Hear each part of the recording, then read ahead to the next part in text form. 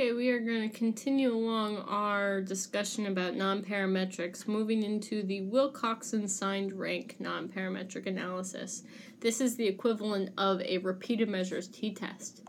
So the major focus again is that nonparametrics don't have to meet some of these harder, intense assumptions. Instead, we can have fewer assumptions like lack of normality, smaller sample sizes, and in the case of today, we're really going to focus on this dependent variable is not going to meet that interval level of measurement. We're going to have an ordinal dependent variable.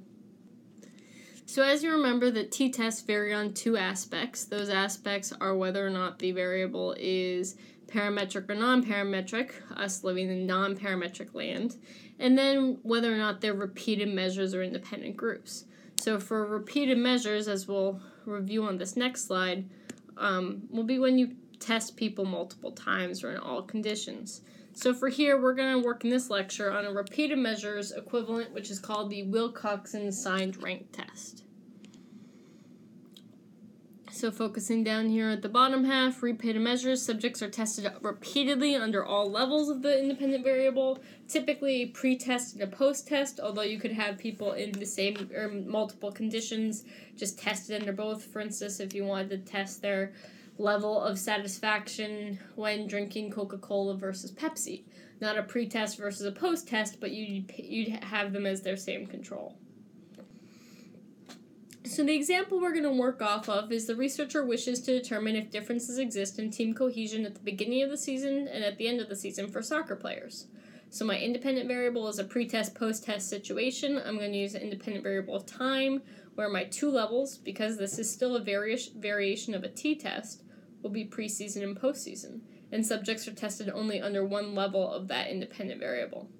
They're not tested under only one level, that is a typo. They are tested repeatedly under both levels. Dependent variable team cohesion is measured on a one-item question, how cohesive is your team? That makes it ordinal level of measurement because it's ranked from 1 to 10 with no meaningful 0. So we have to go to nonparametrics. The rationale for this design, it's nonparametric because we are our nonparametric repeated measures t-test, also known as a Wilcoxon Signed Rank, because only two levels exist, therefore a t-test is appropriate. Participants are tested repeatedly under both levels. Both at preseason, everyone's going to conduct the question or complete the question before the season starts and after the season starts. Therefore, repeated measures t-test is appropriate. And the dependent variable is ordinal. Satisfaction is measured on a 10-point Likert scale with no standardized scale. Therefore, a non-parametric repeated measures Wilcoxon Signed Rank Test is appropriate.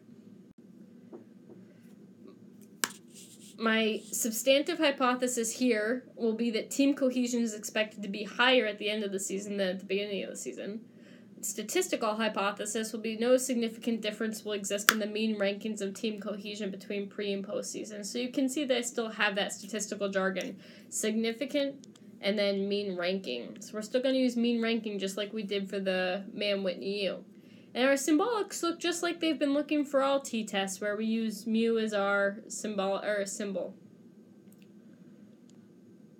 So if we look at the SPSS output, again, you're going to get output here in the positive and the negative ranks. Not super helpful, but that's what's being tested on a z-distribution. So we have a z-distribution, works just like the z-distribution we learned earlier this semester, where it has a mean of 0 and a standard deviation of 1. Therefore, anything greater than a standard deviation of 2, plus or minus 2, will be statistically significant because we know that that's going to compromise 5% of our, anything outside of plus or minus 2 will compromise 5% of our distribution, and this middle part of this distribution is 95%.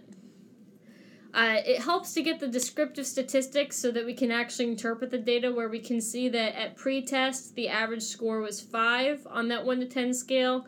At post-test, the average score was 6.35. We can see even big increases in the min to the max, even though the standard deviations are relatively the same. So that can help us interpret that t-test a little bit better. We then write a statement of the finding where soccer players reported significantly higher mean rank team cohesion at the end of the season than at the beginning of the season, and then conclude appropriately without the statistical jargon that soccer players were expected to have a higher level of cohesion at the end of the season than before at the beginning of the season. So that's a pretty quick video, and it's just meant to give you a quick introduction. You don't need to know a ton. Feel confident in that Z distribution and understanding how that works.